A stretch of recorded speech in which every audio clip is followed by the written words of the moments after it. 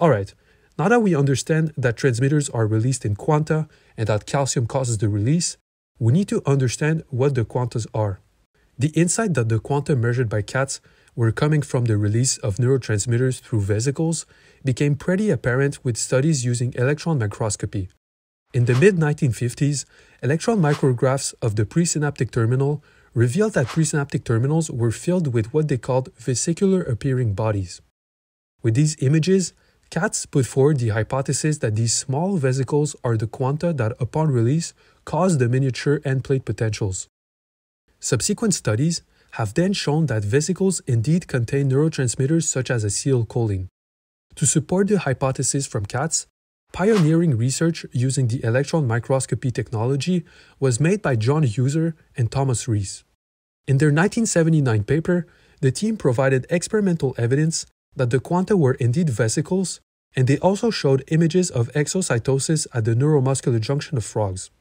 To capture the exocytosis process, as you can see on the right, the team performed a technique called freeze-fracturing electron microscopy. In a nutshell, freeze-fracture electron microscopy allows the experimenter to visualize features of the cell membrane by seeing the distribution of proteins in the membrane. To do so, the cell is first frozen and then fractured. Here, the fracture essentially splits the phospholipid bilayer in two halves by using a sharp microtome knife. In terms of freeze-fracture terminology, the lipid layer near the cytoplasmic region, as viewed from the hydrophobic tails, is named the P face. After cleavage, the surface is shadowed with a platinum film, which produces a replica of the surface. The replica is then coated with carbon to increase its stability. After the membranous tissue is dissolved from the replica can be imaged in the transmission electron microscope. The subsequent image captured by the microscope is what you see on the right. To make sure they would be able to visualize the vesicles fusing, the team applied the drug 4-aminopyridine, or 4-AP as abbreviated in their description. This drug is essentially a voltage-gated potassium channel blocker, and as you know, blocking voltage-gated potassium channels will reduce the repolarization and thus increase the calcium influx, which allows them to increase the probability that vesicles will fuse. In Reese and Heuser's actual protocol, there are obviously a lot more steps in between, but the general guidelines of what they did to get these images follow what I just explained. In these electron micrographs, you can directly see the P face of the presynaptic motor nerve. In the first image, the first panel corresponds to a quick frozen control. The second panel corresponds to a freeze image made 5 milliseconds after stimulation. As you can see in the second panel, there are deformations in the membrane immediately after synaptic activity. The team proposed that these were vesicles undergoing exocytosis. The small dots around are thought to be voltage-gated calcium channels. To prove that the electrophysiological quanta that we know as miniature end plate potentials are indeed caused by the fusion of one vesicle, the team tried correlating the number of observed vesicles fusing with the elicited response at the postsynaptic cell. Indeed, as they were freeze-fracturing the presynaptic terminal, they were also recording the postsynaptic potential in parallel as neurotransmitters were released. In this figure, the y-axis corresponds to the number of vesicles in the act of fusion that they counted, and on the x-axis, the theoretical amount of vesicles that should have been released to produce the response they recorded. As you can see, as the 4-AP concentration increases and more transmitters are released, the relation between the x and y-axis is linear and entails that a vesicle is pretty much equivalent to one quanta. In all, this provides strong evidence that transmitters are indeed released through exocytosis, and the quanta as measured by cats are vesicles filled with a somewhat constant amount of neurotransmitters. In an earlier paper in 1973, Heuser and Reese were able to show experimentally, again at the neuromuscular junction of frogs, that the vesicles are recycled by endocytosis. An important question for them to answer was, under constant stimulation and presumably fusion of the membrane, how can the presynaptic terminal keep a constant surface area if the vesicles area adds onto it?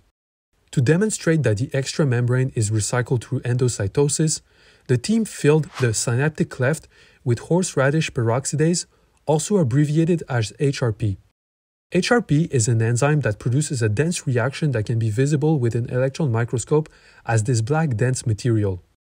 These images can be a bit confusing though, because of the fact that mitochondria also appears black in electron micrographs here shown in blue. Anyway, as you can see in figure 20, when the terminal was soaked in HRP for 30 minutes, the compound surrounded the terminal and the scientists were even able to capture a synaptic vesicle with HRP in it here shown by the green arrow. In figure 21, the terminal was stimulated for a minute and caused HRP to enter structures now known as endosomes. Here again, the scientists only saw one vesicle filled with HRP. The scientists now performed a stimulation for 2 and 15 minutes on different terminals, and you can see the results in figure 25 and 26. The pictures are not too different from the previous experiments, except from the fact that there are more endosomes and vesicles filled with HRP. Now, it gets more interesting at figure 27, where Reese and Heuser stimulated the terminal for 15 minutes, rested it for 1 hour, and washed the extracellular space with any HRP. As you can see, a large number of HRP vesicles now appear in the terminal. As they say, these vesicles presumably come from endosomes.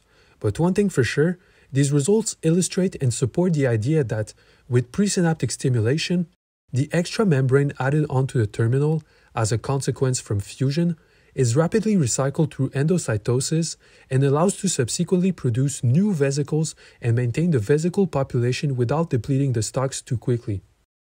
From these two papers of Heuser and Reese, along with the precedent work made by Bernard Katz and other scientists that I've covered such as Rodolfo Linas, it solidified the idea that the quanta are vesicles that are released upon a calcium signal and that after their exocytosis, they are recycled through endocytosis.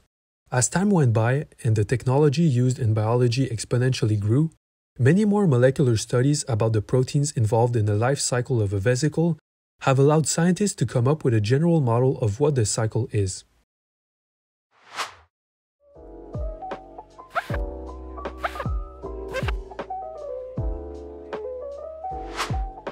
Thank you for watching this video.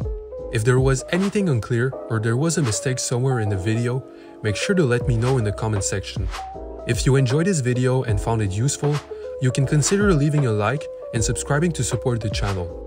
On the right, you will see the informational resources that I've used to produce this video. Thank you again for watching, and I'll see you in our next discussion.